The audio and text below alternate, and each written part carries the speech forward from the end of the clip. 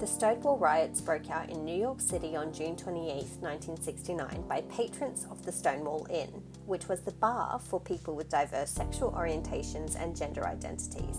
In the US during the 1950s and 60s, homosexuality was illegal in 49 states, with punishment ranging from heavy fines to imprisonment.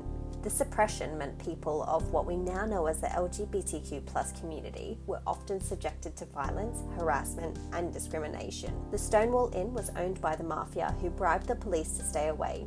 But their bribes didn't always work, with police officers regularly raiding the Stonewall Inn and other gay bars, charging the patrons with solicitation of homosexual relations, and arresting trans and other gender non-conforming patrons simply because they weren't wearing what the police deemed to be gender-appropriate clothing. This constant level of harassment, violence, and mistreatment is what led the Stonewall riots in the early hours of June 28. Once again, the police officers raided the Stonewall Inn, but the patrons resisted. Hundreds and then thousands of people began rioting outside the Stonewall Inn by throwing bottles, resisting the police, and pushing through the barricades. The police officers retreated to the Stonewall Inn and locked themselves in. The rioters then responded by setting the bar on fire.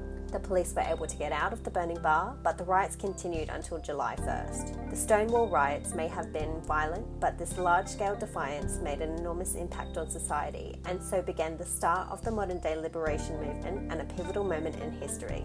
Now we celebrate Pride Month to commemorate the uprising, and every year in June, the world's LGBTQ+ communities come together with parades, concerts, and marches.